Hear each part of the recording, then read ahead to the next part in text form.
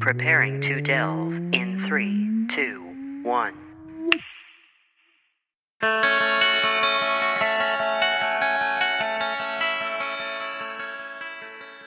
Hello and welcome to Delve. My name is Nathan. And I'm Alex. And Alex, do you feel strange today? I feel strange every day, Nathan. Oh, yeah, that's me too, actually. The reason I ask, I do a lot of other things besides just play tabletop games. I know you do too. You know, I play a lot of video games, I watch a lot of television shows, I watch a lot of movies, I do stuff. We consume various forms of media. I started thinking about how it relates back to game design, or can actually inform game design. I don't know if you've ever experienced that yourself. Sometimes, depending on different stuff, I usually get ideas and thoughts from media that I'm consuming at times. So I guess that's starting to happen to me, and it's scary. And I don't know what to do with all of those feelings. It's a big, scary world out there, Nathan. It is a scary world out there. So recently, I played a game called Life is Strange. Pretty sure a lot of people know what that is. You familiar?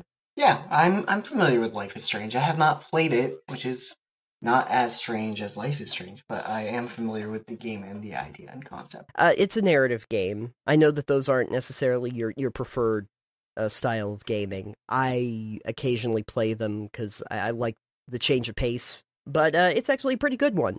Interesting enough that I actually wanted to play Before the Storm as well, so I played that directly afterward. That's a whole different kettle of fish, actually. But something that you may know about the original Life is Strange is that there is a mechanic inside of it where you control time. You actually manipulate time with your mind? Is it your mind or your hand? Yeah, with a spiral. With the spiral, there's definitely a spiral involved. I could never tell if like Max can actually do it with her hand or if she's doing it with her mind or if there's a combination, but they didn't really explain that. I guess that really wasn't the point. Hand wavium. Yeah, hand wavium. Yeah, that's the new Harry Potter spell. Hand wavium rosa. But that is like a mechanic that she can actually use. They use it in very interesting ways. Not just to like redo decisions that you maybe decided you didn't want to do, but also so that you can get to places that you previously couldn't go. One of the best examples is actually where they're trying to break into the principal's office. Not really a big spoiler, folks, but they make a small explosive device to get into it because they don't have a key, which of course sets off the alarms immediately, but then what Max can do is she can go through the other side of the door, and then rewind time to before the point where they actually explodified the door. And so now she can unlock it from the inside. I wish I could do that. It would be something. That would be one way to heist a bank. yeah, just you're gonna go the fast and hard way of doing it, you know, the straightforward, stick 'em up, we're robbing the bank, and then after you get into the actual vault, you just like rewind time, and it's like no one knows I'm even here. They had some interesting things that they could do with that, but it also allows you to just go back and say, I didn't like what I did there. Maybe I want to change it before you move on to the next set piece. And I started thinking about how tabletop gaming works, because you've played your fair share of like role-playing games in pen and paper form, much more than me. I mean, not lately. Lately, you've definitely got me beat. But over the years, yeah. Cumulatively, I have. But in all of the years that you've played, have you ever had the opportunity to actually go back and change things that happened in your game? I mean, the last campaign I actually ran dealt with time travel type stuff. Really? On a different... It wasn't like, oh, we're going to go back a day or so. It was, I've explained it on the show, I think, before, many, many shows ago. I had taken them in the present day, and they had to go to fix the issue in the past. So they went to this island, and then their future past selves had to give them the item that they were looking for to be able to go to the past to get the item. So it was a whole, I forget what that one is. A bootleg paradox, I think, is that one? Bootstrap. You're Bootstrap. thinking of Thank Bootstrap you. Paradox. Bootleg Paradox. Yeah. Bootstrap. So that's so a like whole other where heist. Link in the Ocarina of Time learns that song from somebody else and then goes to the past and then teaches them that song. Mm-hmm. I had that kind of scenario planned for that game. Ah. So where they need this item, and they get this item, but they're not really sure where it comes from, and they go to the past, and then they find the item, and hopefully they were going to realize they need to take the item and send it to themselves in the future. Mm-hmm. So I've done stuff like that, where you Yeah. can kind of manipulate them. In it's interesting because video games you can do it really well because you have these scripted sets of what happens and it's cause and effect. You have those, and they're scripted. Right. Tabletop, for instance, it's a little bit harder because it's not scripted. So the amount of things you can do if you go to the past that can affect the future is infinite.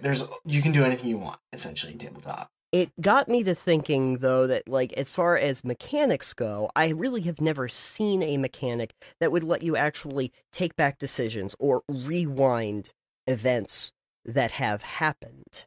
So we haven't seen a Prince of Persia Sands of Time RPG on the table. Got it. Exactly. We have not seen that happen. Oh, but boy, that would be amazing. I want to play that. I think one of the closest things offhand that I can think of that would be similar to that would be forcing a reroll. Okay. That's like an instantaneous thing. Not like we're going back a couple hours. It's like, oh, you made a roll? No, I have time magic or whatever. You gotta reroll that. That never happens. You reverse it and do it over.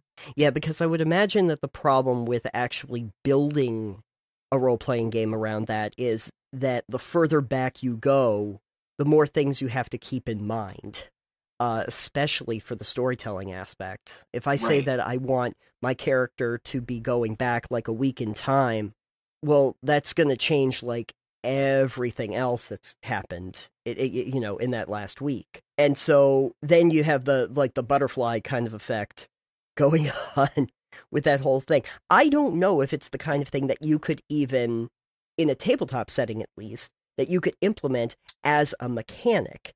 It's not like you can like drop a save point or a node in the game and say, we can go back to this. I think you could, okay, but I don't think you could build a game itself around it unless you made the game very specific, having it played like a campaign setting or like a module. Okay.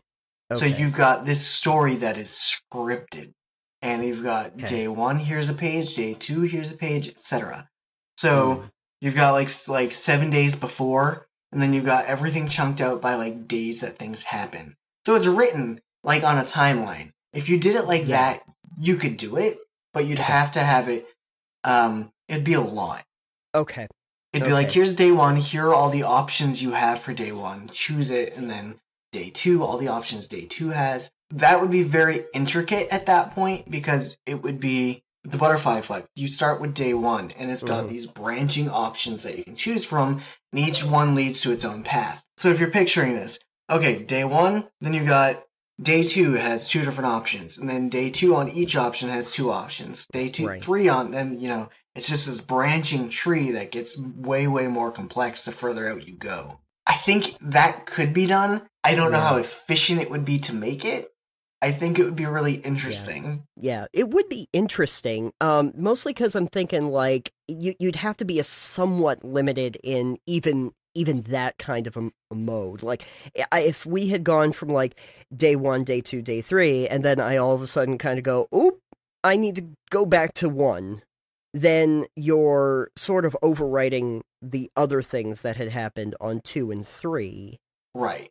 It's especially hard, I think, with multiple players, because then the events, the causality of the one person doing it has to then translate over to everybody else that's in that story. I think that's the reason why when you see like narrative video games, the episodic ones, it's only one player. One player, and then the world around them changes. So basically, it's you can imagine the tabletop equivalent is you just have the one player character, and then basically the GM that's handling everything else that's going on.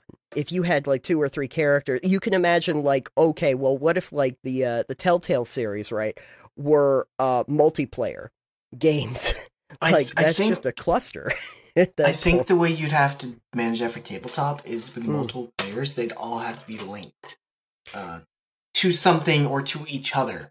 So that Oh, if you decide you want to go back to day one, if you use this ability, all of you go back. yeah. And and the fun part there is you could potentially make it a part where you don't all have to agree. But if one person uses this ability, it happens for all of you because you're linked in the continuity of the timeline or whatever. Yeah. So no matter the choices the other two had made, for instance, if it's a party of 3, it's you and 2 other people. So they're Mm. okay with these, and you're like, oh crap, we fucked up. I want a do-over. Everyone's got to do a do-over now Yeah. because you decided that it's the weighing the risk reward kind of there, and it could make the other players mad at you, for instance, if you're like, dude, I did so good, or it would just create a whole different set of storytelling from that too. Mm-hmm. Yeah. That's what I was starting to wonder about. Like, you have to still have almost a focal point that the whole party has to get around. That sort of makes you a collective. Similar to how like a narrative game runs, though, even in Life is Strange, like when you would make those choices and you started to backtrack a bit and try to do a do-over or take your additional information and go down a path that wasn't available before. Once you're done with that scene, those choices are permanent. You don't go back to it after that. And so I could see it being a lot easier to make something in that vein. You might even be able to do that kind of thing in a regular RPG. Like I could imagine like even in like a Dungeons and Dragons kind of style thing or Warhammer or any of those where you say, "Okay, here's the scene that we're in right now. We don't know where you go past this, but in this scene, if you needed to, wind back because you have the magical wind back of fire. A That's time the new turner, item, the wind back of fire. wind back fire. Yeah, the wind back of fire. It's a legendary artifact. I I mean, just made I'm it gonna up. say right now we don't want to bring Warhammer into this because Warhammer already has time travel as a thing. Oh, I didn't get that far into the No, lore. not that game that you're playing. Okay. In the lore, the Yeah. warp is a real space time Mm-hmm. disturbance kind of deal. Um, yeah, you can go forward and back from time in the warp. It doesn't really care. It's basically just this doesn't take place in real time, Mm. and you don't always come out when you're supposed to. Oh. Okay. It's But it's like navigating a drunk time tunnel. One of the okay, so sounds awesome. the long and the short of it is like there's this one Yeah. piece of lore bit somewhere that I read. It was like essentially the warp is harsh. You have to have a good navigator to get to where you're going to get through it because it's what lets people go through interstellar distances. Mm. Um, it's not FTL. It's using the warp. Gotcha. It's a Okay. psychic maelstrom of hell. It's a hellscape. Okay. Um, Sounds but great. like, I so want to the visit. issue with the warp is like if you have a fleet that goes into the warp to go to a planet that's in need of help, they can either sometimes arrive before they're even needed, years in advance, Okay. or they can arrive so far after they were needed that the place is just a wrecking ruin of death. Oh. So Okay. it's Great. finicky. It's finicky. It's In one of the books that I read, it was oh mm, god, I don't remember the time scale, but like they sent this ship into the warp to see what would happen without the shielding around it, and oh. it came back out 60 real seconds later. It came back out about 60 real seconds later, and the entire ship was all rusted pit. Mm. It was like decrepit, and the crew that was on it was like, "Yo, where you been? We got stuck in the warp for like I don't remember 6 months or something like that." They're like, "It's Oh. been like 60 seconds." They're like, "Not for us, it hasn't." Yeah. I mean, I can get that like forward travel is a little easier to deal with than the backwards travel, Yeah. in general, but it must have sucked to be in that the warp for 6 months though. Yeah, it's a hellscape, a literal hellscape. Great. I want Yeah, to visit. They should send you know postcards. those demons you Hmm. fight in that game? Yeah. Those are Yeah. warp demons. They live in the warp. Oh. Yeah, Oh. They seem approachable.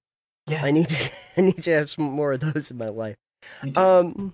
Okay, but it does sound like that's in the lore itself. Like the actual time frame is not necessarily something that you can manipulate on any kind of a massive scale. No.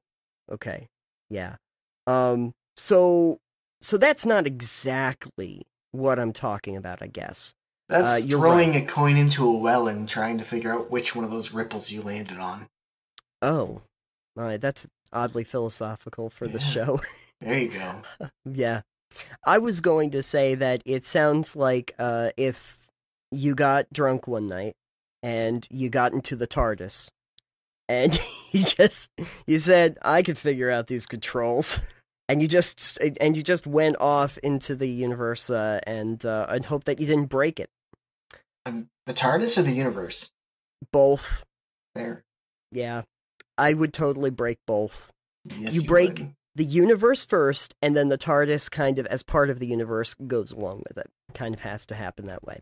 Yeah, I think that you have to be a little bit smaller, I suppose, in scale when we're talking about actual time manipulation in a game. But I've had my times where I've played a character and I was like, I just didn't like how that went.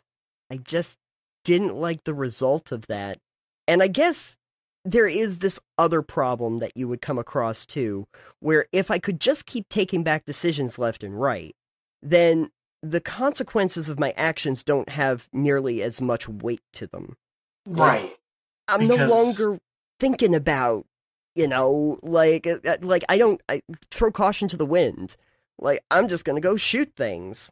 And if it doesn't work out, I'll just rewind in time. Because people would do that. yes, Players would totally absolutely. do that every 5 seconds. 100%. I would just go shoot the king. We do that in video games as is. Oh yeah, because you want to see what happens. I don't know what happened. Drop a save, kill this guy. Oh, that was lame. Okay, reload. He's still alive. The thing that I've always wondered about from the very start of this show, something that I had always asked myself was, why don't tabletop games have save points? And I know that that's the reason why, but let's assume that you could do that and it was an agreed upon thing before major battles or before you went and tried something. Like if you made an agreement with the GM essentially and with the rest of the crew and we all said, okay, here is where we are putting, like, we're actually putting down a save point. We are going to try something. It may not work. If it doesn't work, can we revert to this point? Does that seem fair if everyone's in agreement?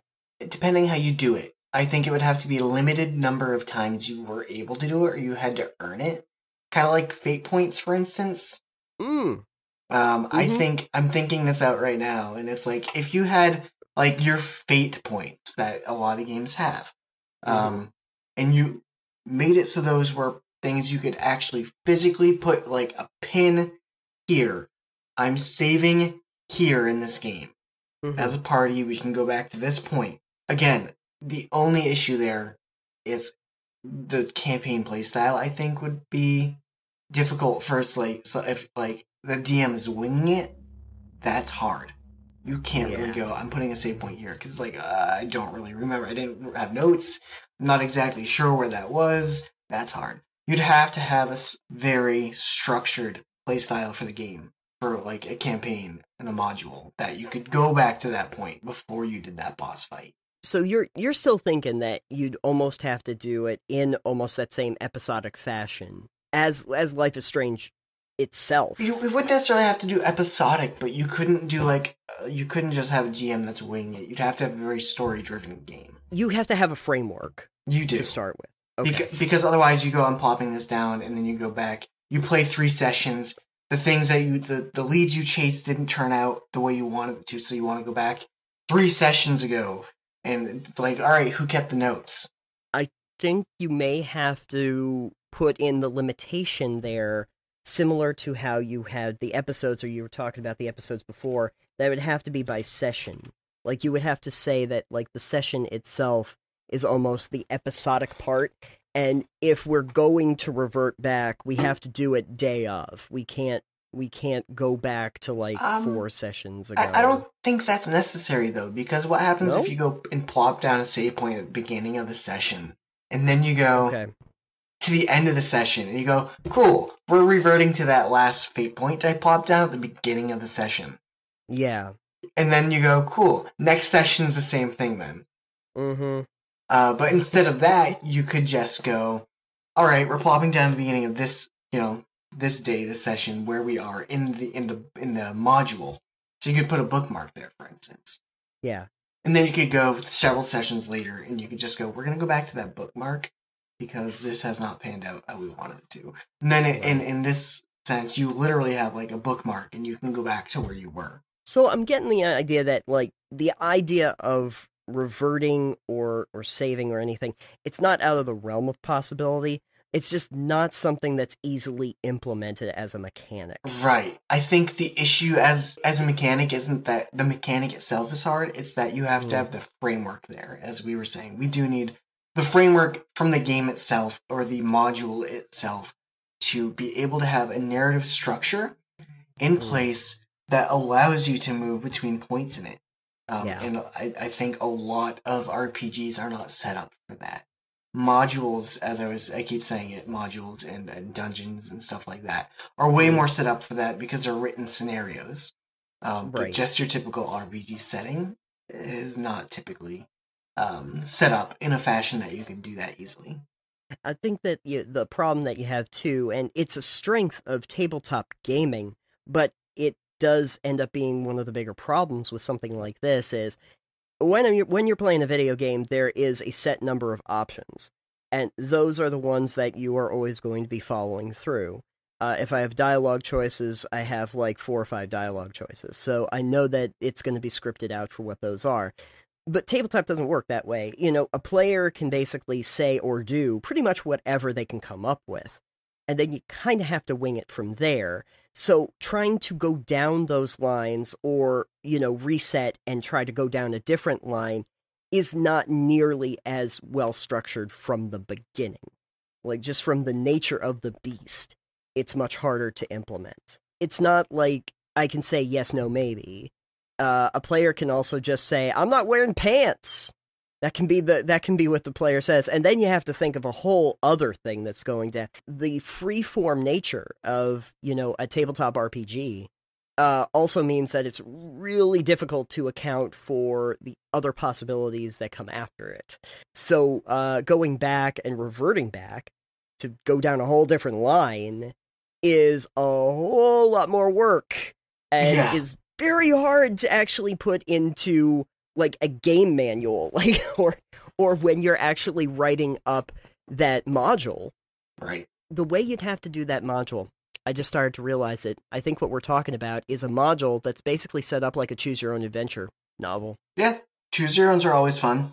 It would limit a lot of your player options, because the players would have to get limited to a certain number of things they could do. But if you structured it in that way, your save points, essentially, or your rewind points, are literally just those junctions in the book that you would be reverting back to.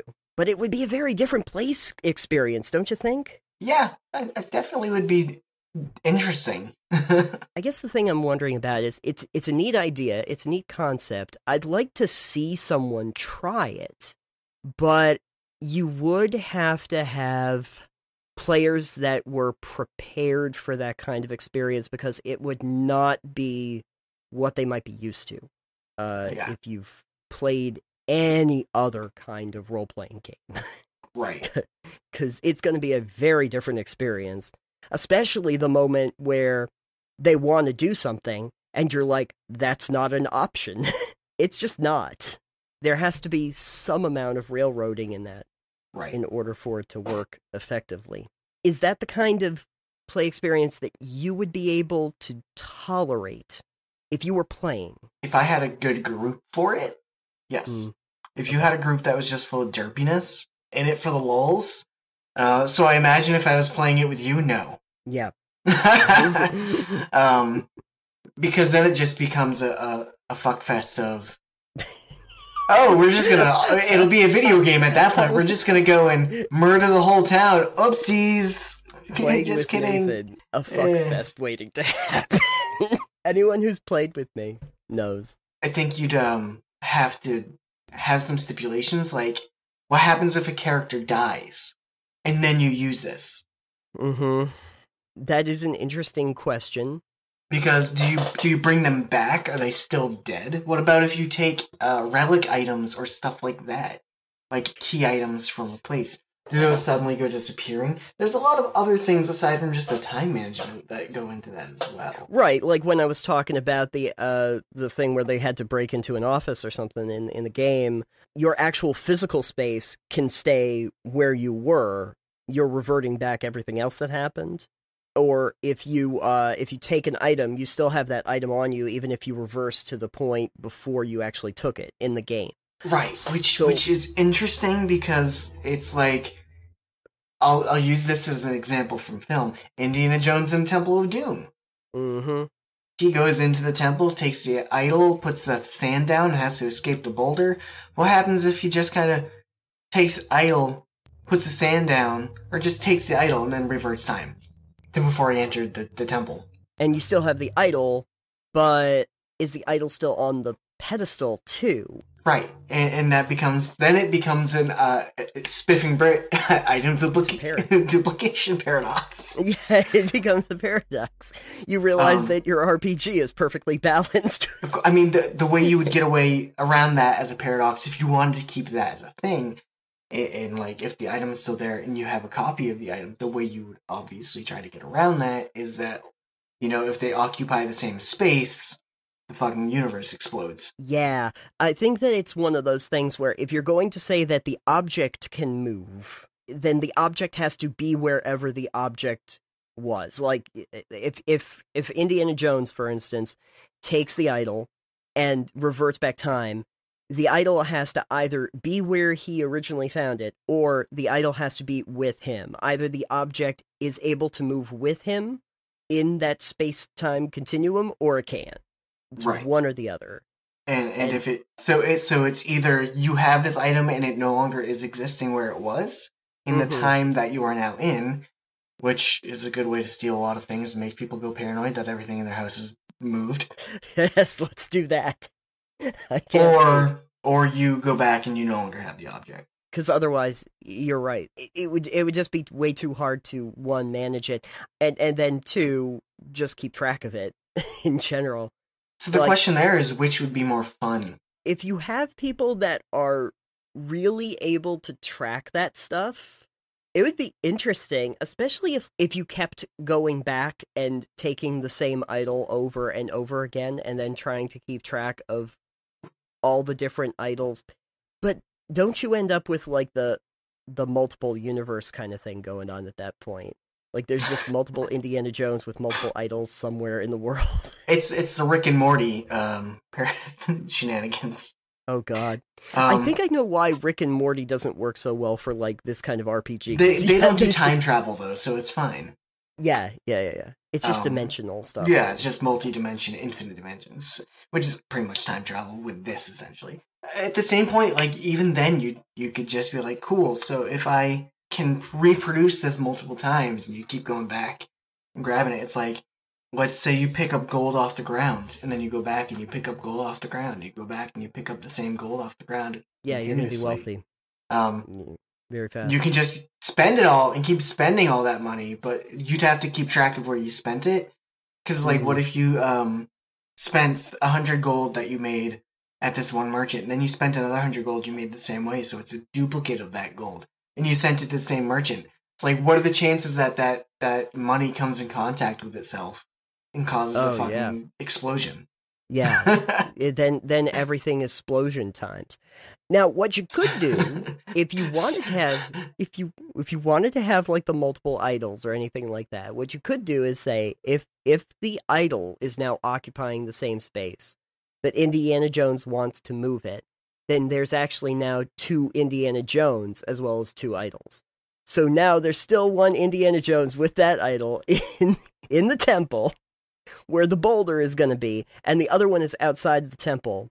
but we don't know what happens if that Indiana Jones that's still inside makes it out or not. If they don't make it out, does that mean that the other Indiana Schrodinger's Indiana Jones? Schrodinger's Indiana Jones. We don't know if he's alive or dead. Schrodinger's Jones? The one that's outside the temple or the one that's inside the temple? See, now we're getting like Adventure Time levels of meta here.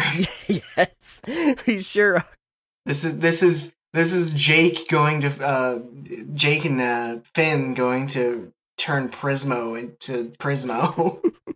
I haven't gotten that far in the series. Oh, have you met Prismo? I have not met Prismo. Prismo's great. Oh boy. So at one point he dies, and then he activates his contingency plan, which turns a version of Jake into Prismo, and then there's a version of Finn that has to stop the other version of Finn from waking him up. Oh my god, now we're getting to like Future Man territory and crap. I think the simplest solution here mm-hmm. would just be that they can't have multiple copies. It's once you go back, the object is still where it was. So yeah, you can't go and grab other things. You can only manipulate your personal physical form with the time traveling thing. Could you move yourself in time and space? Like, if this is actually an example from the game, Max is in a storm, a tree falls across her path, and there's a boulder that rolls down, and it's gonna, she's gonna die. But if she goes off to the side where the boulder isn't gonna roll, and she can reverse time, she's still where she's supposed to be. She can get ahead of the boulder before it falls down. Would that work?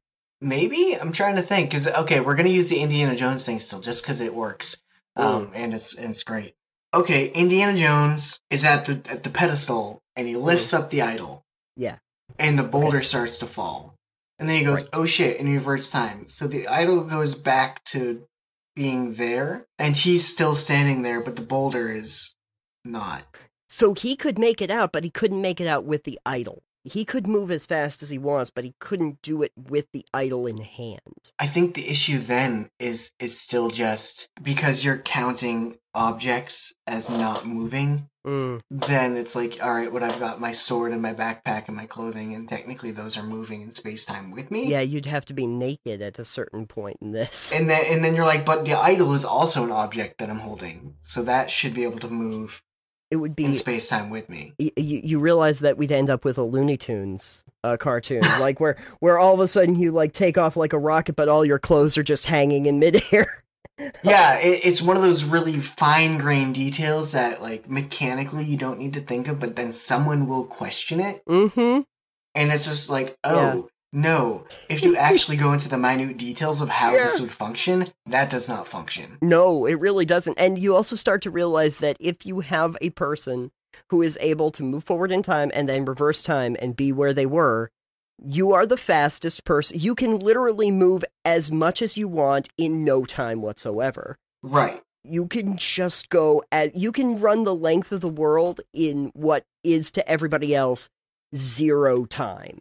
No right, and then you get peasant railgun. Yeah, you get the peasant railgun, but you are the peasant railgun. So you're like, you call up your friend across the world and say, I'm going to punch you in the face. And you're like, in a million years. And you take that 1 million years to go meet your friend. And then you reverse time when you're right in front of him, but you've got suddenly it's, I'm going to punch you in the face. Yeah, in a million years. And then suddenly you're right in front of your friend, punching him in the face. But now the question is that even though you're reversing time, since you are still moving, are you aging? Because you might die before you get there. That actually makes me think, though, in most tabletop gaming, your age really isn't a factor. Like, you don't usually see characters track how old they are. Depends how long campaigns take or continue for. But how many times have you seen like characters in your games die of old age? Are we counting that one guy from that game I ran that gave that timey-wimey one? So I had him go on a ship, and the captain of the ship was very much alive the first time they entered the ship. And the second time they met the captain, it was a revenant, a skeleton of the captain that was still very much like alive, through just sheer willpower to complete his mission. Mm-hmm. But he was very much dead. It had been over like 1,000 years or something like that. And then the third time they saw him, it was back to his original form, like a minute or two after they had first left the ship to find the item. So, I mean, technically, yeah, he died of old age. His body died. Mm-hmm. These are the hidden things that you wouldn't think about by trying to implement these new mechanics in tabletop gaming. It's like, yeah, you might be able to solve the problem with like the big bad guy at the end of all of this, but you will also die of a heart attack because you have inadvertently aged yourself to the point where you can't complete the quest. You literally you just die because of time. So I think what all this discussion boils down to is that time travel like that could work as save points. Yes. It would have to be a narrative framework that is built to let that be a thing. Yeah. I think it would be a limited quantity thing where like each player gets a fate point and they could apply that where they wanted to in the story. Mm-hmm. And you can earn them for certain things, I assume, like fate points in general. And that if you revert time, it reverts everything to where it was before, to the time you revert it to. I think you'd have to go with that. Yeah, otherwise you're gonna get into some real murky situations. You're gonna have a lot of issues. You're gonna have a lot to keep track of. If you were running a game and you thought you had a lot to keep track of before, now, ooh boy. Let's open up 16 spreadsheets. Yeah, let's open up the spreadsheets, folks. That's the thing that people love the most about tabletop gaming. Spreadsheets. Spreadsheets? Oh yeah. I mean, absolutely. We call it Microsoft Excel the game. Enjoy. Here you go, folks. We call it Microsoft Excelsior.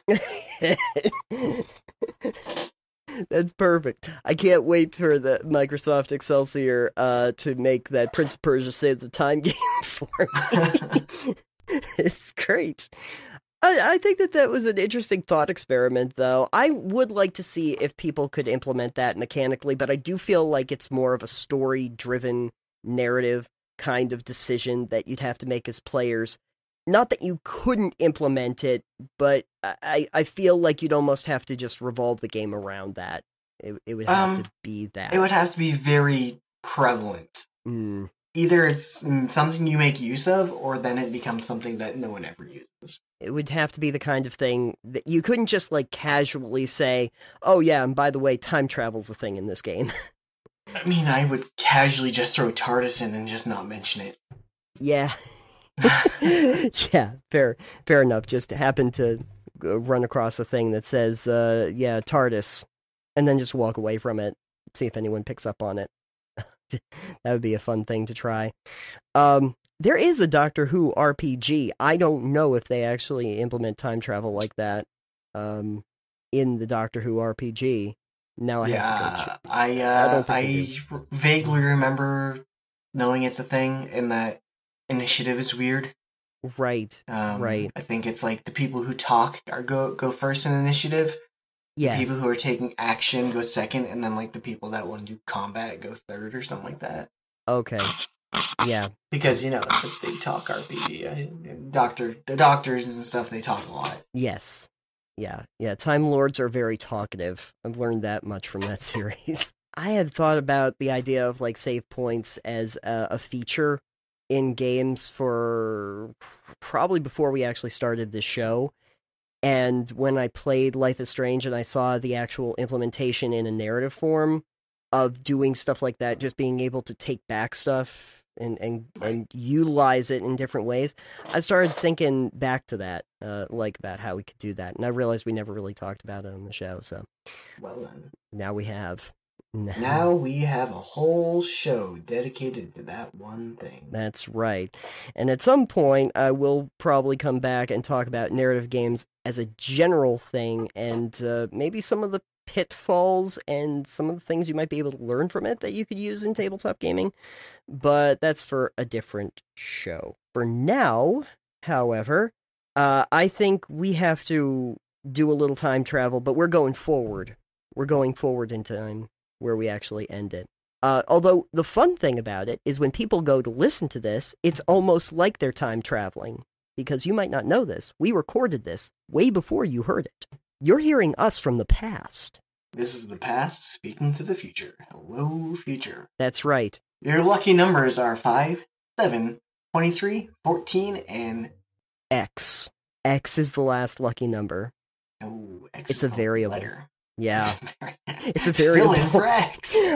Here's your algebraic lucky numbers for the day. Enjoy math class. Oh my goodness. This is what your honors algebra and trigonometry got you. Enjoy. Alex, if the folks out there enjoy honors algebra, where could they go? Local community colleges. Okay, but if they wanted to find anything Delve related, where could they go? You can go to delvecast.com. That's right. You can find everything that we do there. It's not just the podcast, although sometimes people probably wish it was. But there's other stuff on there too. And so while you're there, make sure to click on our Patreon banner, check out some of the extras, the extended episodes, the extra bonus content that we put out over there. You can be like our shiny level patrons, actually. And thank you very much to our shiny level patrons, Bonnie Ainsworth, Dominic Perry, and Nick. Thank you for joining us. Also, honorary shiny level patron, Drunk Paul. Yes! Thank you, Drunk Paul, for helping us with the Discord channel. We're a level 1 Discord server now, in part thanks to him. That is A, helpful, and B, at the same level as a shiny level patron. So, we thank you for that as well, because it may not be Patreon, but the level 1 support on Discord is amazing, and we appreciate that. So he gets I think that means he's what? An iShiny. He's an eShiny. Something internet related. You know how like everybody puts E and I in front of stuff? So that it's not just a phone, it's an iPhone. Now he can be iShiny for the iDiscord. For the iPatrons. The patrons that have eyes? And the more eyes you have, the more patrony you are. You can give all of those eyeballs over to all of the videos and such that we have over on the website. If you would like to follow us on social media, you can also do that on Twitter. We are on there occasionally, not a lot, but we do some stuff over there. I am at Citanium. I am at EXP Limited, and our show is at Delve Podcast. So check us out there. And of course, you can find the podcast on basically every podcast app ever known to man, including, of course, iTunes, Spotify, iHeartRadio, Google Play. Find them on there. You can time travel through our archives while you're there. They never go away. There's only one option, though, is that you play the video or you don't play the video. Everything that's inside of it is the way it was originally when it was first recorded. Yeah. Speaking of videos, you can also find it on YouTube. Yes, you can. We do make a YouTube version of these over at the Delvecast channel. So you go ahead and check that out as well. We do put some other videos out during the week. Nathan puts a lot of his gaming stuff out there, which is entertaining to say the least. That is the least you can really say about it, actually. But yeah, there's some good stuff on there. I have some things that are hopefully going to be coming up in the next couple months that might be fun for people. So definitely. And I've been doing stuff, but it's on my own Twitch and or YouTube channel. Yes. So I'll try and figure something out, maybe host it on the website at some point. Currently, I plan on doing a complete playthrough, quote-unquote complete. We'll see how far this goes, of .hack GU, the last recode, on my Twitch, which is just EXP Limited.